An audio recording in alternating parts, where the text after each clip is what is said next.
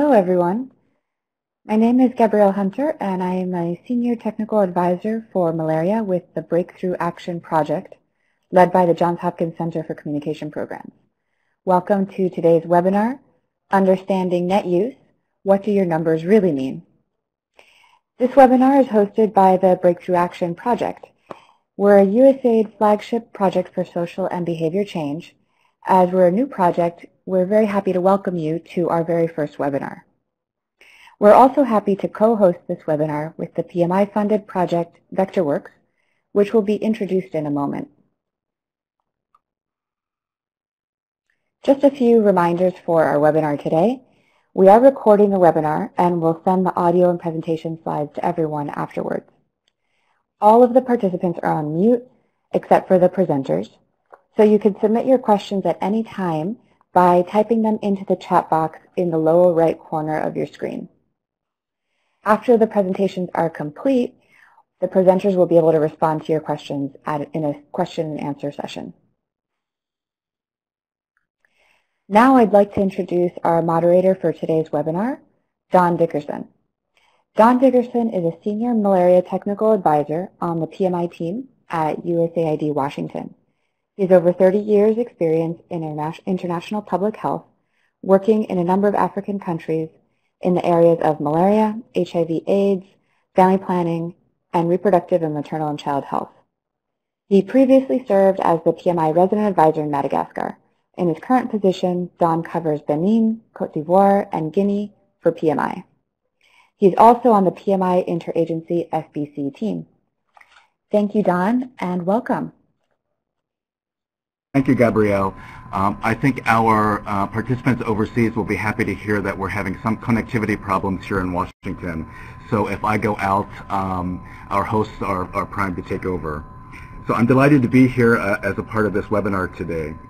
USAID recognizes the central role that social and behavior change programs play in promoting behaviors to prevent malaria, such as sleeping under an insecticide-treated net every night. However, we also know that in order for people at risk for malaria to use a bed net, we must ensure access to nets. So only looking at an indicator that reports on the number of people sleeping under a net does not give the complete picture.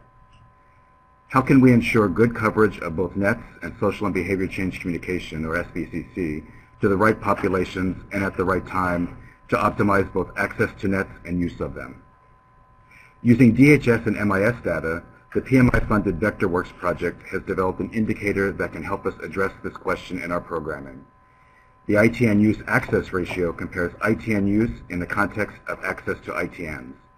That is, of those who have access to a net, how many are sleeping under the nets? In other words, we are not including people who are not sleeping under a net because they live in a household where there are no or not enough nets. This ratio can help us better segment our audiences for SBCC programs and can also inform net distribution activities to ensure optimal coverage and promote net use strategically. We have two speakers today who will discuss this topic, and then we will have about 15 minutes at the end to answer your questions and respond to comments. First, I would like to introduce Hannah Kunker. Hannah has worked in malaria control for over 15 years and is a Senior Program Officer at the Johns Hopkins Center for Communication Programs, where she is the Program Director for VectorWorks. VectorWorks is a project funded by PMI to increase access to and use of insecticide-treated bed nets for malaria prevention. Hannah provides global leadership on bed net policy issues to the World Health Organization, PMI, and the Global Fund. She has a PhD in epidemiology from the University of Basel and an MPH from the Johns Hopkins Bloomberg School of Public Health. Today, Hannah will discuss various ITN coverage indicators, the use access ratio, and how we can use that data to better segment and target our programs. Welcome, Hannah.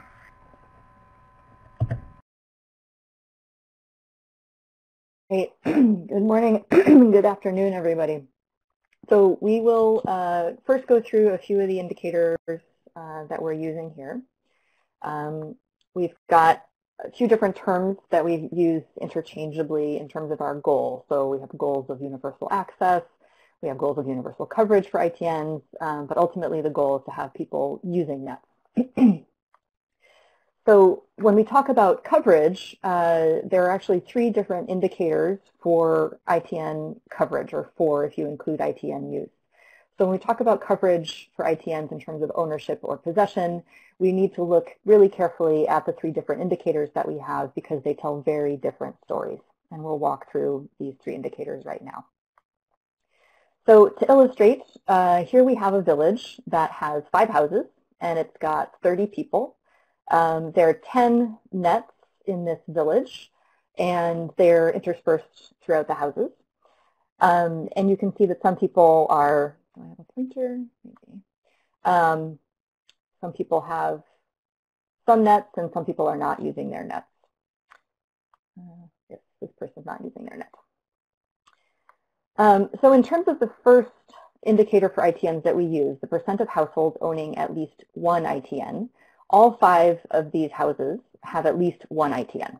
So that's great, they have at least 1, but we know that there's still not quite enough for everybody. So this ownership indicator of at least 1 ITN gives us a basic coverage indicator, but it doesn't tell us the full picture. When we look at the population access indicator, this is the percent of the population with access to an ITN, assuming that each net protects 2 people. So in other words, we can think about this indicator as a portion of the population that could use an ITN. They have the opportunity to use one.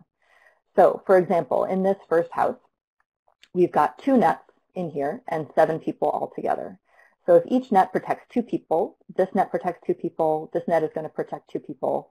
So that's 4 potential net users in this household out of 7 total people in the household. So we can say that 4 people out of this household, out of the 7 people in the household, have the opportunity to use a net. They have access to an ITN. We don't know if they actually, which of these people in the household is going to use it or has actual access to it. We can't quite measure that. But we can say that within this household, 4 out of the 7 people have the opportunity to use an ITN, and therefore they have access to an ITN within their household.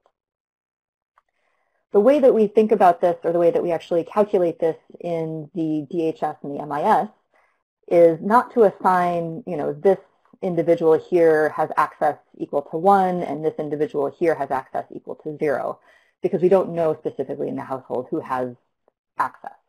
But we can use mathematics to help us calculate the percentage of the population across the entire sample that has access. And the way we do that is to say, for this particular household, we have 4 potential net users out of 7. And so 4 divided by 7 is 57%. And therefore, for each of the individuals in this household, they are assigned a value of 57% in the data set. For example, in the next household, they've got 3 nets, and so they've got 6 potential net users, 6 people with access, out of 7. And 6 divided by 7 is 86%. So each of the individuals in this household has a value of 86% access.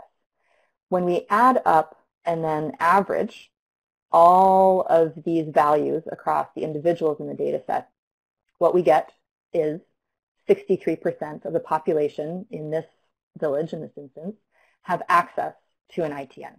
And so it's roughly 2/3 of the people that could use a net in this village. Here, we don't know whether this person is actually using the net or not, but we've got 2 nets here, and therefore 3 people. So in principle, we have 4 potential net users in this household, but only 3 people. So if we divide 4 by 3, we get a value over 1. But we can't have extra access in this household because we can't assign, for example, this person over here to use this extra half a space in this net. That doesn't work. So for each of the individuals in this household, we cap their access at 100%. Access can't be over 100% within a particular household. So that's population access. Now, the other indicator that we often use, especially after universal coverage mass campaigns, is the percentage of households that own at least 1 ITN for every 2 people. This is our household universal coverage indicator, and it shows how many households have enough nets for all of the people in their household. Now, in our example, the only house that meets this criteria, that meets this threshold, is this one. And it's no coincidence that this is a small household. Smaller households with 3 or 4 people or less are much more likely to be able to achieve the ownership of at least one ITN for every 2 people in the household. The larger houses often miss out, maybe just by 1 person, maybe by a couple people, and they don't qualify for this indicator. So this indicator really is a measure of perfect coverage, and it's very difficult to achieve perfect coverage. So the question is, are we doing well or not so well, depending on which indicator we look at? So in terms of the percentage of houses owning at least one ITN, that was 100% in our example, and so that's fantastic. But it doesn't really show that everybody has the opportunity to use a net. When we look at the percentage of the population with access to an ITN, that was only 63%. About 2/3 of the people in that village had access to an ITN. Finally, the percentage of the houses that own at least one ITN for 2 people was quite low. Only 20% of the houses in that village, only 1 out of the 5, actually met this very ambitious criteria. So when we look at our different indicators for ITN coverage, we need to keep in mind that they tell very different stories. And because the population access indicator is based on people and not houses, this is the indicator that we try and focus on because it better represents individual protection or potential individual protection. And to illustrate again, each indicator has its limits and they tell different stories. So here we have in the blue line ownership of at least one ITN at the household level. So again, this is our minimal threshold of coverage. We can very often after a mass campaign see this up in the 80% and 90% because we're doing a good job with the mass campaigns getting coverage broadly around and getting a few nets at least to every household.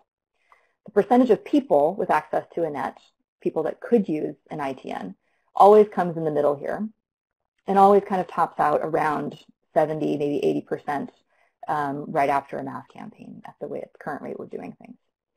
And then this percentage of households that own at least one ITN for 2 people, which is our perfect coverage indicator, is much more difficult to achieve, again, because large houses almost always miss out by 1 or 2 nets.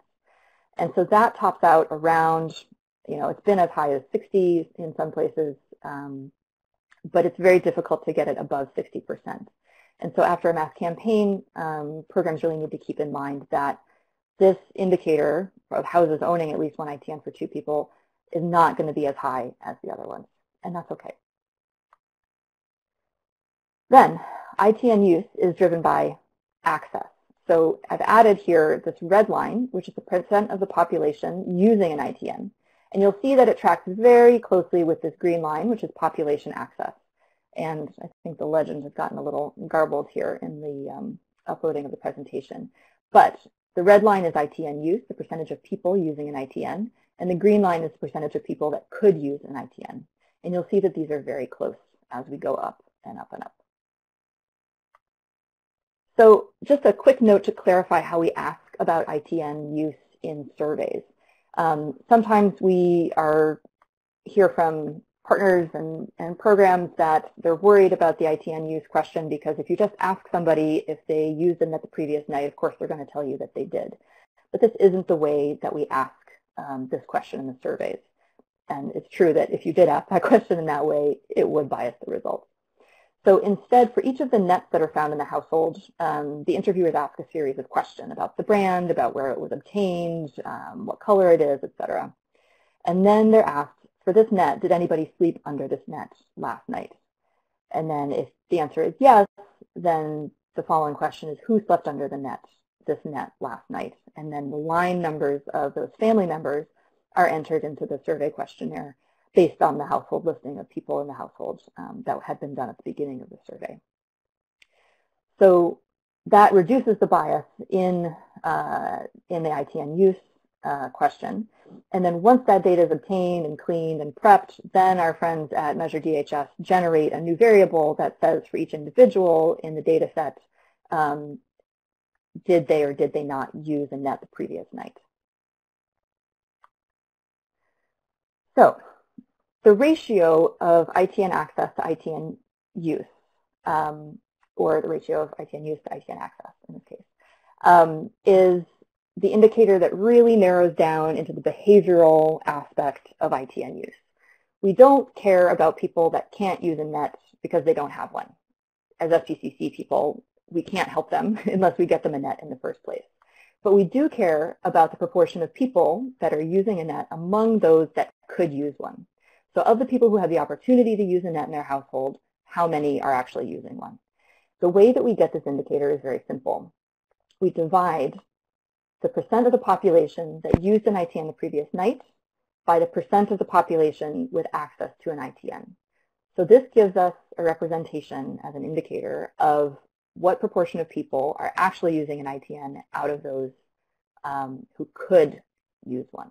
And that helps us narrow down onto the behavioral aspects of net use. So in the ITN Access and Use report, which is always updated and available at www.vector-works.org in our resources section, we update this about every month as new data sets come out, and we calculate ITN access, ITN use, and the ITN use to access ratio in order to provide information to 44 countries about net use behaviors in their countries.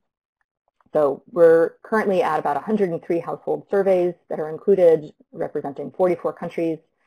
We include interpolated maps for PMI focus countries, which is in a PowerPoint file at that same web address that I showed you earlier. And like I said, we update this really often. I have a new update for February sitting in my inbox that we just need to review and post. So in this report, we look for patterns and trends across mainly the ITN use to access ratio.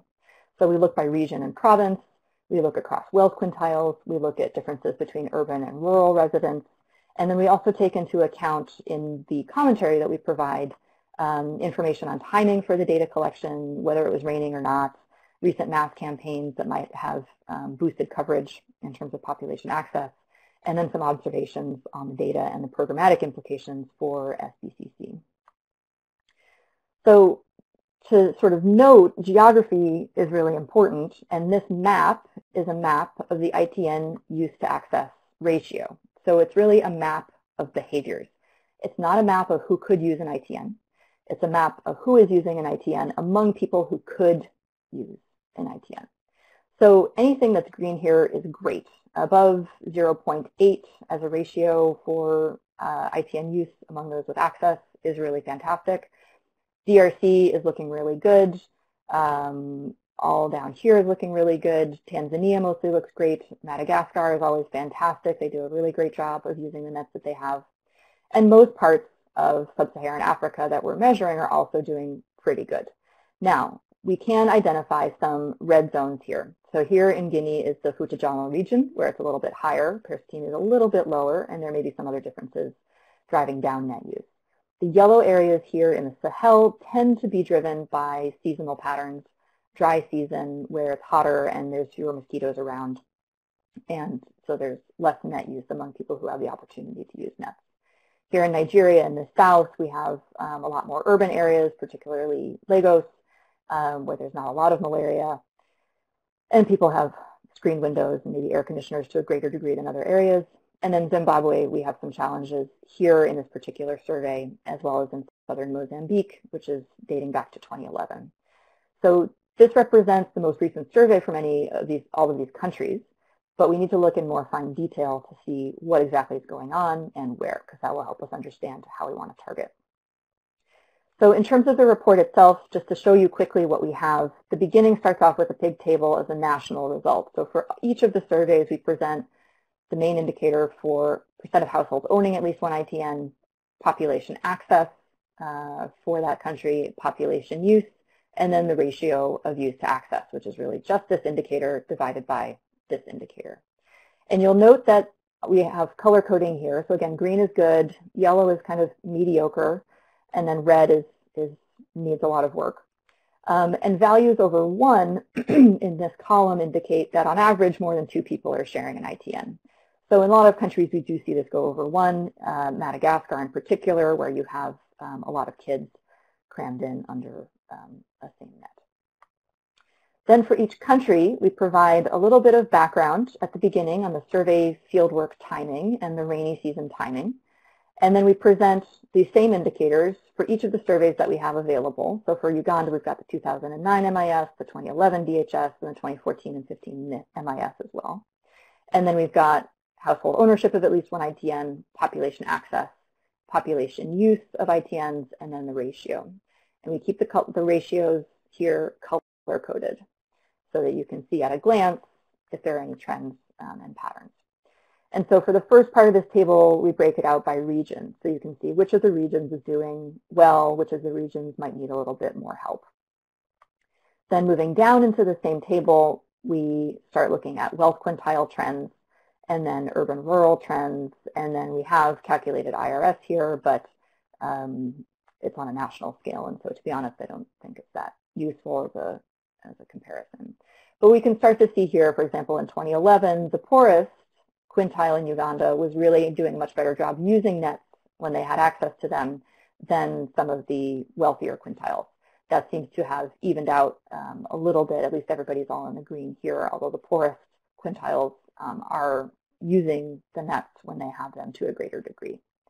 And then at the bottom here, we include some observations about what we feel is happening and some brief programmatic recommendations for what countries may wish to focus on. We also include maps, and this is just, again, a small map for the Mozambique DHS 2011. We are excited about the EMACIDA coming out from Mozambique, which will give us some fresh data for this. But you can see, again, down in the south, we have more problematic areas.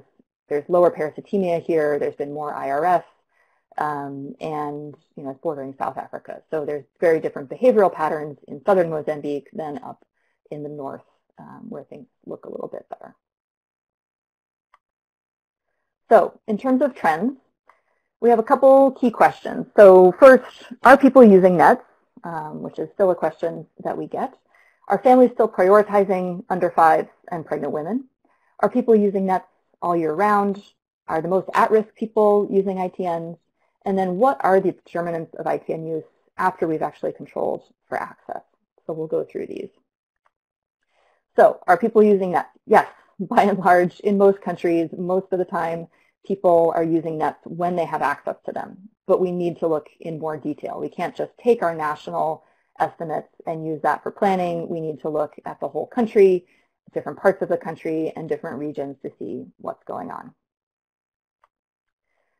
So the second question is, are families still prioritizing under 5s and pregnant women? And VectorWorks has done a couple different things on this. We have a published paper and we have one in the works as well.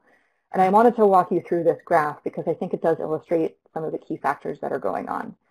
So this is a graph from the DRC 2013-14 DHS. We've got a few sets of lines here. So across the bottom, we have age groups. So 0 to 5, 5 to 10, 10 to 15-year-olds, 15 to 20-year-olds, et cetera. Along the y-axis here, this is the proportion of the population using an ITN. This doesn't control for access, but we'll get to that in a minute. This is just the proportion of the population actually using an ITN. So we see that in these dotted lines, these are households that have at least one ITN, but not enough ITNs. They don't own one ITN for 2 people. And so in these households where they have some but not enough nets, we see that under 5s have some of the highest use rates, as do adults. And in particular, this purple line are women. So women of reproductive age from about 20 on upwards are prioritized for ITN use when there aren't enough ITNs in the household. The men are a little bit deprioritized, and in particular, our older children also have lower rates of net use because if there's only a few nets in the household, those potential spaces are going to be filled up by the under 5s and by the adults first, and then the teens and some of the older folks won't have as much of an opportunity. Now, when we look at houses that do own at least one ITN for 2 people, we see that those discrepancies really flatten out. So there's no difference in the gender here. I don't have confidence intervals, but you have to trust me on that one. There's a little bit of a dip down for the teenagers here because even when you have one ITN for 2 people, you still might not have enough for all the teenagers in your household, especially if they need to have separate sleeping spaces or if they're sleeping in a different structure, for example. But once you have enough nets in the household, you really see the discrepancies both in age and gender flatten out. And that tells us that access to ITNs is really the key way to boost ITN use. I also want to note that in DRC, for those that have enough nets, ITN use is up high at around 90%. And again, that reflects the really great use behaviors in DRC. So our third question is, are people using nets all year round? And yes and no. So we have done an analysis over many of the PMI countries, which is in the process of being written up as a manuscript and was presented at ASTMH last year. For a lot of countries, actually, particularly where there are where there are two rainy seasons, we see that, for example, in DRC, the ratio of ITN use to ITN access is pretty stable over the course of the year. And we can look at this by taking a couple different surveys. So the blue line here is 2007, orange line here is 2013-14. But you can see this stays pretty high at close or above about 80% use among those with access throughout the months of the year. And down at the bottom, we've got some indication of when the rain is falling in different places.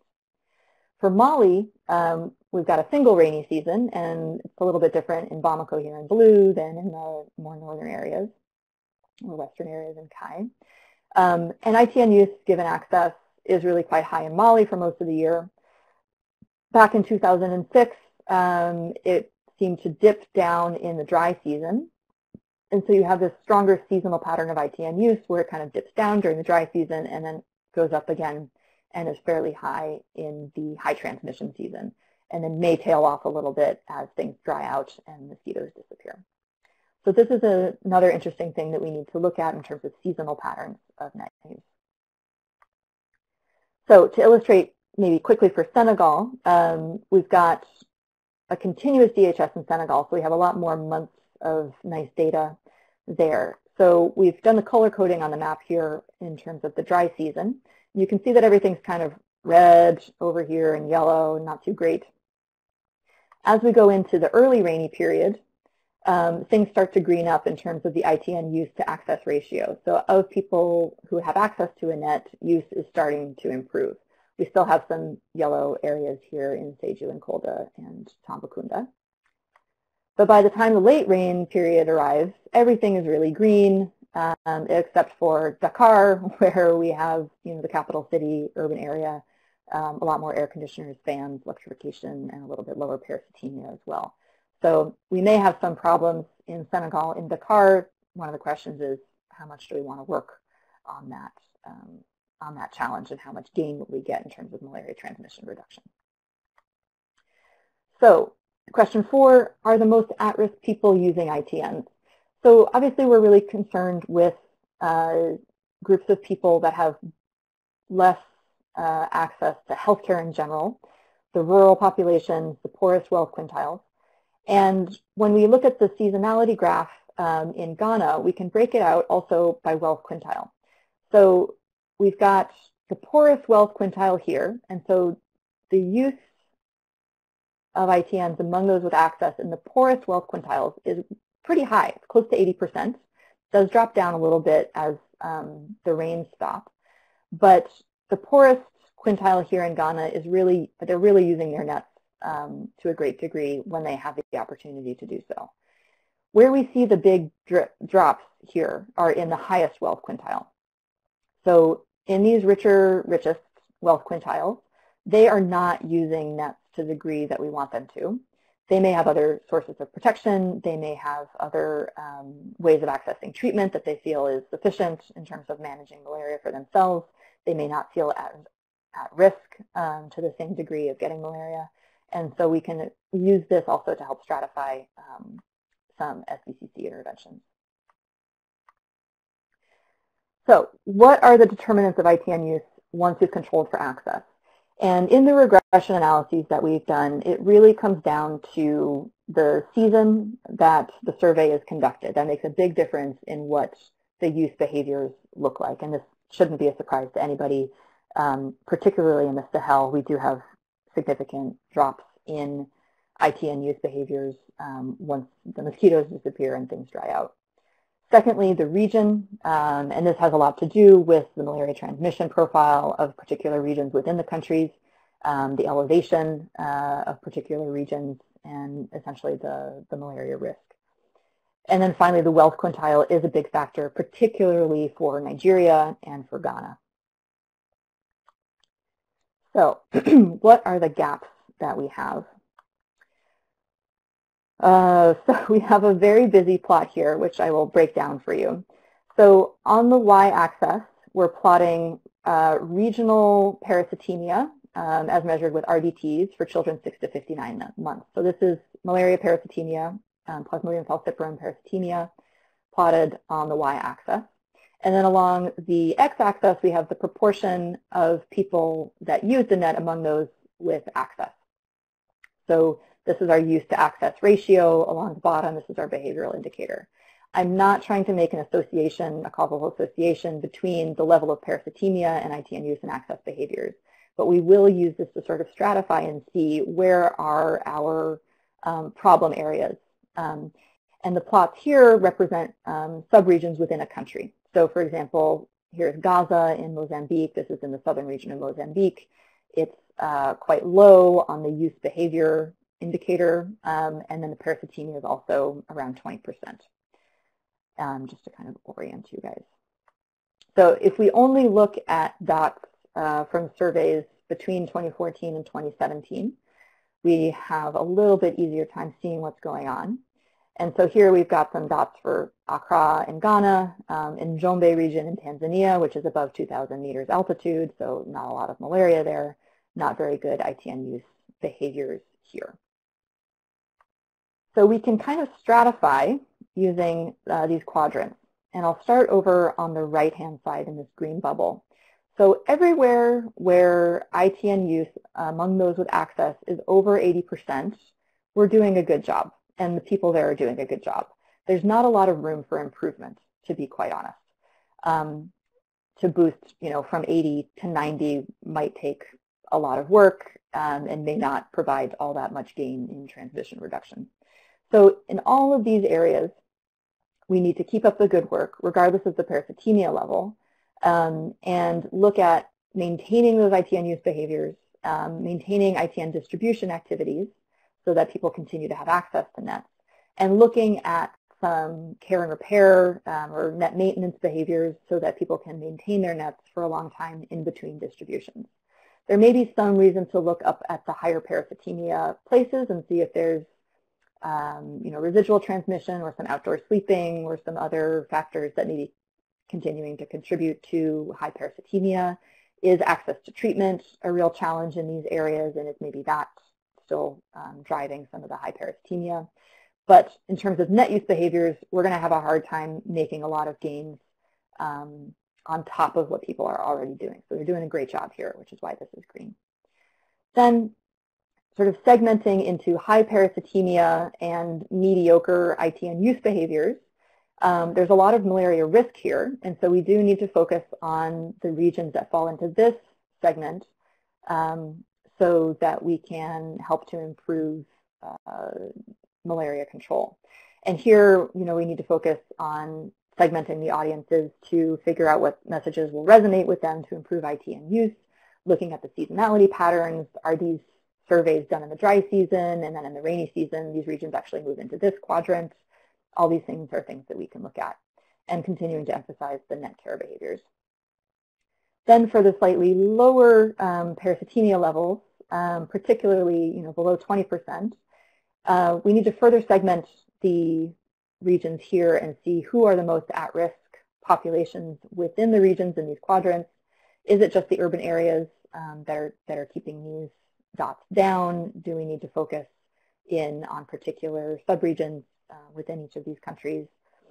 A little bit more work needs to be done to figure out exactly how you want to target your messaging to which populations within the regions here.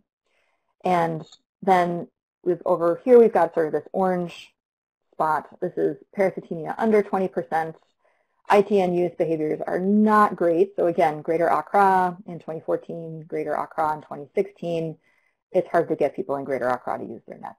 And parasitemia is quite low, and they have quite good access to ACTs when they need them.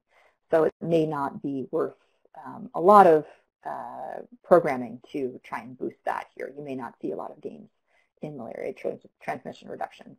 Same for Njombe down here, high altitude, low parasitemia. It may not be worth the effort. But that allows you to focus your resources on some of these segments over here.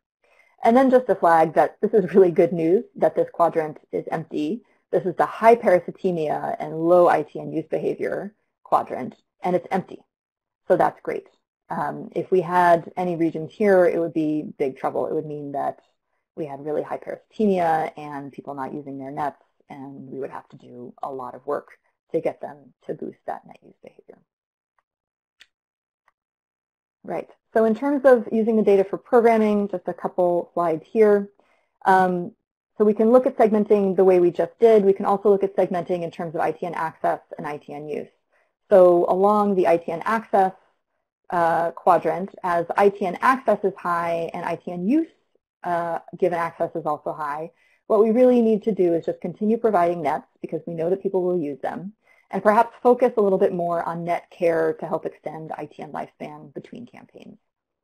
If we go in counterclockwise fashion, in areas where we have low ITN access, but the use behaviors are quite good, again, we need to get more nets out there because we know people will use them and promote net care to extend ITN lifespan between campaigns, making sure that when we distribute those nets, we are fully serving those large families so that ITN access can be really high for everybody.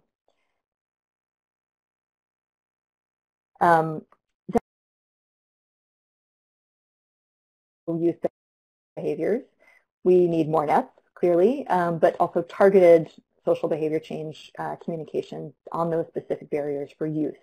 And here we want to make sure that we check the seasonal patterns, the wealth quintile use patterns, and emphasize year-round use. And basically the same thing, even where access continues to be high, we want to make sure we're providing nets, but making sure that we are targeting the specific populations where the use access ratio is low. So again, seasonal patterns, wealth quintile patterns, and emphasizing year-round use. And we can look at this in terms of a whole life strategy, in terms of a campaign cycle for ITNs. Here in the orange, we have population access illustrated here for ITNs. You do a mass campaign, population access to ITNs goes up really quickly, and then it declines over time as people's nets wear out. So the SBCC cycle can be, we need to do some IEC at the beginning of the campaign to encourage high participation in the campaign registration process, which is the key determinant of how well a campaign does at boosting high coverage. Then in the post-campaign period, there's some reminders about using the nets. And again, this will depend on what your overall use access ratio is. But focusing on those prompts and those reminders to keep using those nets, particularly as the rainy period comes and the high transmission season comes. And then in that first year, really focusing on net care SBCC to encourage retention of the nets and good care of the nets so that they last through this full 3-year cycle. Then as you go along into year 2 after the campaign, another rainy season comes. You may want to do some limited punctual SBCC to promote use ahead of the high transmission season. If people are already doing this, you might be able to do some more specific targeting and just focus on some of the lower use access ratio groups. And then if dry season use is a problem, you could do some punctual SBCC in the dry season as well to try and boost the rates of ITN use among those with access in the dry season. Then moving into the 3rd year after the campaign, again, this punctual SBCC to promote use ahead of the high transmission season, and then you start moving into preparations for the next campaign using IEC to encourage high participation. You'll notice that we don't include any hang-up activities here. Physical hang-up doesn't provide much of a boost at this point, especially in any areas on that map that were green. PMI doesn't recommend hang-up activities, although we know that interpersonal communication can be quite effective. The actual physical hang-up is not needed. People can definitely hang up their nets on their own by this point after multiple campaigns, especially in most of the PMI countries. So I will stop there, and that's my contact information. I will hand it over to Don. Okay, thank you, Hannah. We'll move into our second presenter, which is Ferdinand Ntoya. Ferdinand is a Congolese medical doctor with about 20 years experience on public health and primary health care. Prior to joining USAID PMI, he has been working for the PSI affiliate in DR Congo and then worked for Sea Change as a project coordinator. His technical areas of expertise are malaria and SBCC. Ferdinand will share with us recent experience incorporating the ITN Use access ratio into the DRC National Malaria Communication Plan and some reflections on how the country will continue to use this data to implement their malaria SBCC activities. Welcome, Ferdinand. Hello, everyone. I'll just take a few minutes to share with you our recent experience in the Democratic Republic of the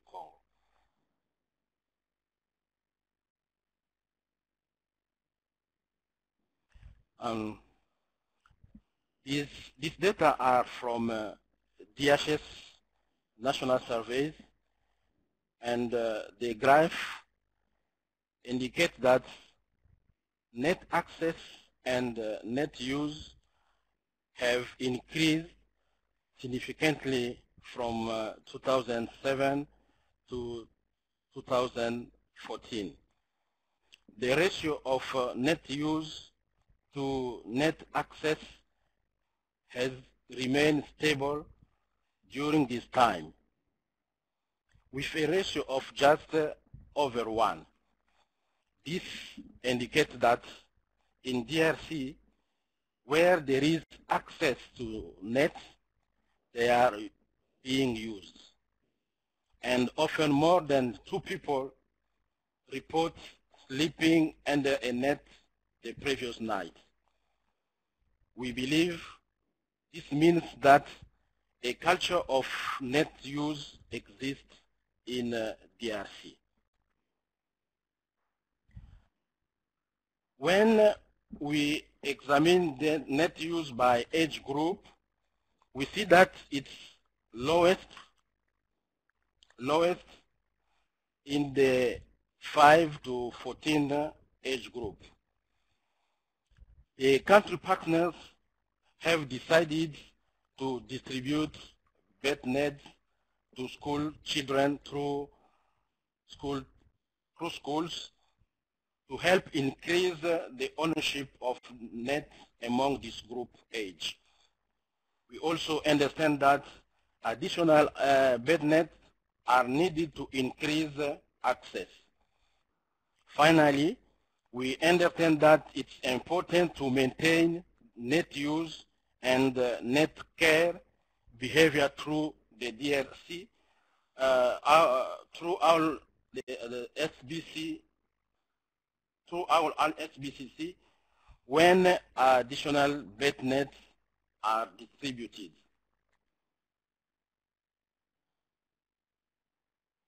What does this data imply for our programming? Our new communication plan encourages the adoption of malaria prevention behavior with a strong emphasis on the maintenance of the existing culture of net use so that net use remain high. The plan also focuses on the adoption of net care behavior to ensure long ITN lifespan. To reach the group with lowest net use, the communication plan uses school children as main audience and channel to broadcast message for net use and care.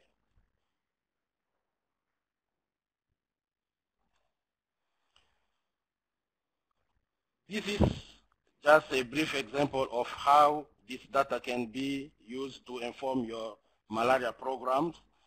We hope to monitor the net use, the ratio net use access over time so that we can be aware of any changes in the net use and access while we roll out our program. If we see changes, we can modify our strategy accordingly, so this data will continue to be useful for us. Thank you very much for your attention. Thank you, Ferdinand. We now have time for a few questions. I'm going to ask Gabrielle to answer session.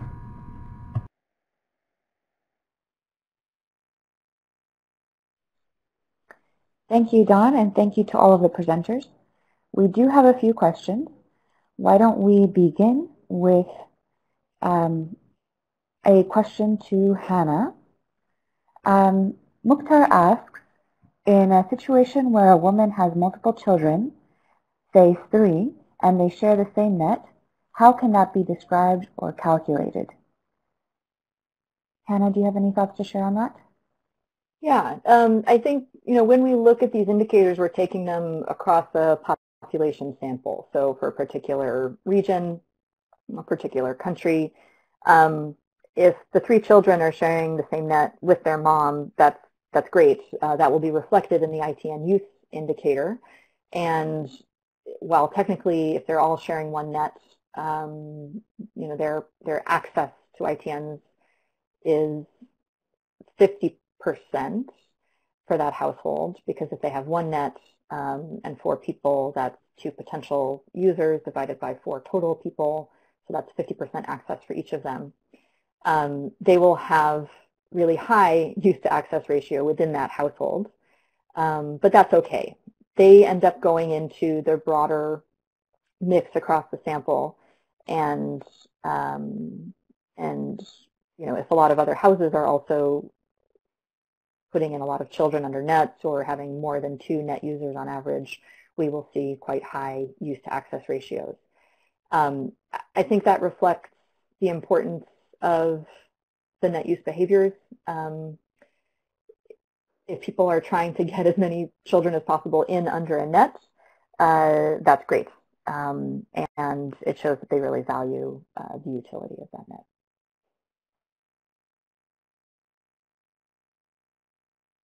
Thank you, Hannah. Our next question is from Cletus, who says, I think this makes a case for the hang-up strategy, which ensures that as many people within a household as possible are using the nets. Hannah, you did make a point already about the hang-up strategies. Anything else you'd like to add? Yeah, I'm not sure if Cletus means like door-to-door distribution strategy for nets during a campaign, or a post-campaign hang-up visit strategy. I think there's a lot of evidence from Uganda and Togo and elsewhere to show that the physical hang-up visits don't do much to actually get additional nets hung up. People don't always hang up their campaign nets right after a mass campaign, because they often have a few extra nets from before that they're still using. And it's okay if they continue to use those until they're ready to use the new campaign nets. But in places, again, where on that big map of Africa, the zones were green, we don't need to spend resources helping people hang up their nets. People are using nets when they have them to a very high degree, and they've figured out how to do that.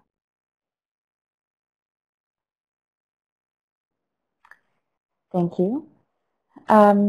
We also have a question from Jen Hotain asking about introducing bias in the questionnaires when we ask people whether they slept under a net the previous night.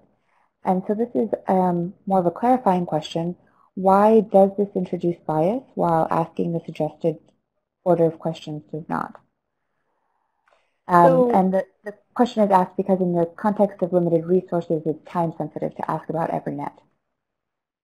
Right. So the RBM Monitoring and Evaluation Reference Group developed the standard net roster and malaria questions that help us to standardize how surveys are conducted about malaria, and in particular about nets and net use. So if you are doing a malaria survey, it is incumbent upon you to use those standard questionnaires that have been developed by the RBM Monitoring and Evaluation Reference Group. in order to get comparable information to what is collected in an MIS or DHS, or at least ask the questions in the same way.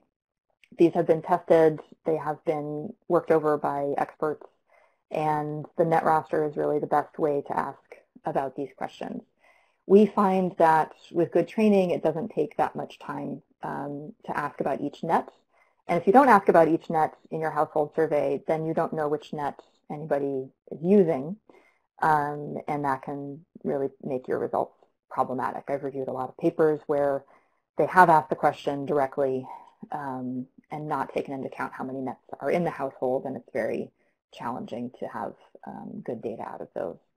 So while it is a little bit more time intensive to ask about the style of the net and the users of the net in each house, of each net in each house, it is the best way that we have to get this information.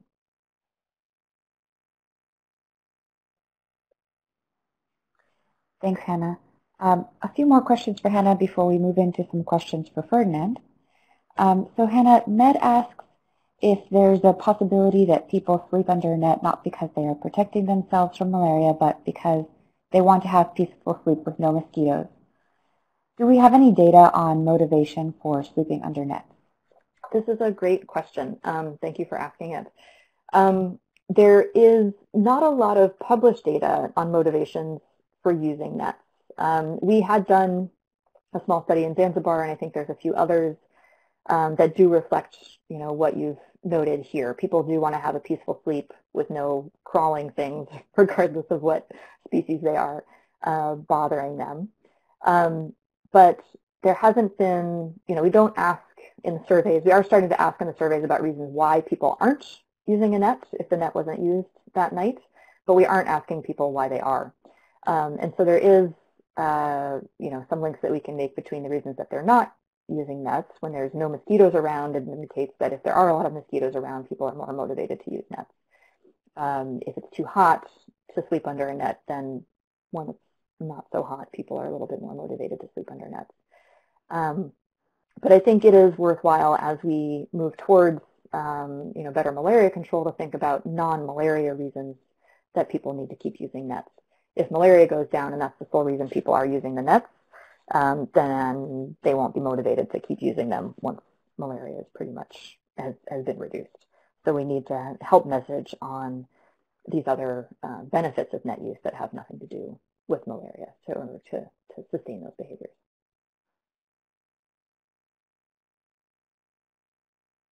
Thank you, Hannah. Ferdinand, we have a few questions for you. Mukhtar asks, why are the under 14s not using nets? Was there any survey done to find out why? Ferdinand, do you have any more insights about this age group? Yes. We don't have a special survey about this, but when we look at our national survey, DHS, we can notice that in that age group, we have a high rate of fever and also a low rate of access, because as you know, DRC opted for mass campaign distribution at the community through household. And when we don't have more bed net in the household, so at that time, the children under 5 and pregnant women are prioritized. So we forgot that group that is also vulnerable. That is why in the country, NMCP and partners decided to target this group in case to increase access of bed net for this age group through school-based distribution. And we assume that once the access is increased, also the use will be increased.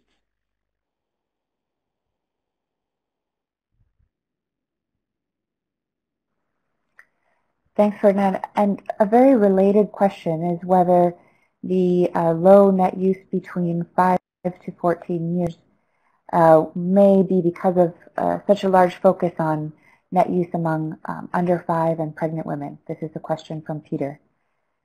Do you believe that that is related? Yes. As I was saying, the DRC distribute net through campaign. So in the campaign, all the population are targeted. But we notice that in that special age group, the use is lower than others. So we assume that the access is also lower. Because when we don't have enough bed net in a household, in that case, the children under 5 and pregnant women become prioritized. So to fix that problem, we try to increase access to those children aged from 5 to 14, so in the primary school, and we assume that once the access to bed net is increased, and then the use also will be increased, since there is a good culture of bed net use in the country. I think Ferdinand makes a really important point here, and I want to make sure everybody's clear on this. I was trying to get back to the graph with the purple lines on it. People can't use a net that they don't have. And the teenagers often don't have a net within the household to use when the household doesn't have enough nets. That graph with the purple lines on it, purple and gray lines, shows that once you have enough nets in the household, the teenagers use nets as much as anybody else in the household. So the factor really is access to nets among that age group rather than some sort of behavioral problem that the teenagers have. And I think we really need to be careful about blaming people for not using nets that they don't have the opportunity to use. We need to be able to identify people that aren't using nets when they do have the opportunity. But we need to be careful that we're not blaming specific groups, like teenagers down here, for not being able to use a net because they don't have one in these households. There aren't enough nets for them. And I think it's good, and it shows the power that SDCC has had over the past 15 to 20 years of emphasizing, the importance of making sure that under 5s and pregnant women are protected. But we need to do a better job making sure that everybody and all households have enough nets so that everybody has the opportunity to use one.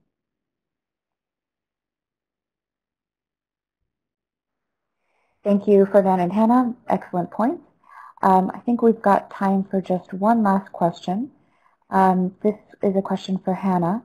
In the MIS, if 75% self-report having slept under an ITN the previous night, what can we assume there is a real percentage taking into consideration bias? And this question is from Jennifer. Yeah, thanks, Jennifer. So there was a study a few years ago done by Benjamin Kudu of Liverpool. I think it was done in Côte d'Ivoire. And they used a net motion sensor to track the relationship between self-reported net use the previous night, self-reported net use 3 weeks prior, 10 days prior, and a month prior. And the net motion sensor recorded, when people were getting into and out of the bed and whether, they had used the net in principle. So while people had overestimated their net use when they were asked about their net use the month prior, 3 weeks prior, 10 days prior, based on what the net motion sensor actually had recorded, the correlation between self-reported net use the night before, and the data recorded in the net motion sensor was the same. So there wasn't any difference in self-reported net use versus objectively measured net use for the night before the survey question. And I think that gets overlooked by a lot of people. It is, you know, if we were asking people directly, again, did you sleep under a net last night? That is a biased question. It's a leading question. And so we don't ask the question that way. We try and come at it from the net's point of view, and that helps to reduce a lot of that bias. The Kudu study shows also that people do self-report net use the previous night to the same degree as we can objectively measure it. There's a lot more efforts going on now to try and see what portion of the night are people spending under a net. You know, we don't have a good way in the survey questions right now to measure, you know, how many hours of the entire night were people under the net, and that is a challenge that we need to address in terms of residual transmission and some other gaps. But I don't think we can say that, you know, if ITN use in the MIS is 75%, that there's a certain amount of bias that we can calculate. A, we can't calculate it. B, there's no data to support that there would be a bias difference based on the Liverpool study. So I'm interested in talking with people who have other opinions on this, because I think it is a challenge that we have to face as a malaria community, but I can follow up with you offline. Okay, thank you, Hannah and Ferdinand, for your presentations today, and thank you to Gabrielle for moderating the question and answer session, and thanks to all the attendees for your participation. It's wonderful to see a lot of interest in this area. Our time is up for today, but you can send any follow-up questions or comments to the email addresses you see on the screen. You can also watch a YouTube video about the ITN use access ratio at the link provided here. Please take a minute to answer a few poll questions on the screen. We appreciate you sharing your thoughts about today's webinar with us, and we will send out an email with today's slides and the recording shortly after the webinar. Thank you all for attending, and have a good day. Bye-bye.